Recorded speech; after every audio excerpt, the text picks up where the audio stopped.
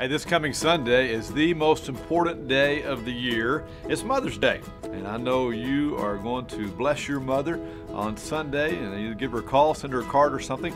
We're going to honor all of our mothers in both of our services this coming Sunday morning, and so I hope you'll be here. Bring your mother with you and help us to celebrate a great day of the year as we honor our mothers. Now, also this Sunday, we're going to begin a brand new series of messages through the book of Philippians. We're going to take it from Mother's Day to Labor Day. I don't know if those two go together or not, but maybe they do.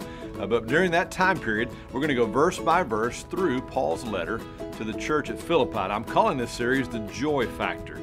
Paul talks about joy all throughout all 4 chapters of this book, but all through the rest of the spring, through the summer, and then into September, we're going to be going verse by verse through Philippians. So I encourage you to read it, study along with us as we preach about it on Sunday mornings. I want to take just a moment to share a word of personal thought with you today. This coming Saturday, my daughter graduates from Mary Hardin Baylor University, and we're excited for her and all that's happening in her life.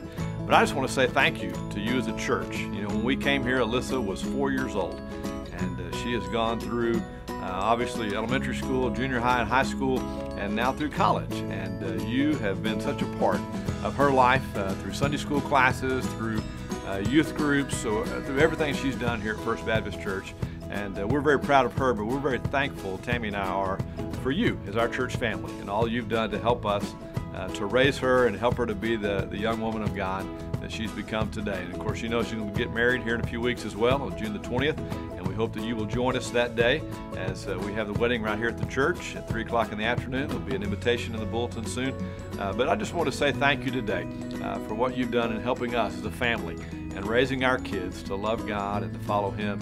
And we're excited for Alyssa this weekend, and excited that First Baptist Church has been such a part of her life. So, hope you have a great rest of the week. Hope to see you on Mother's Day this Sunday as we begin a brand new series of sermons in the book of Philippians.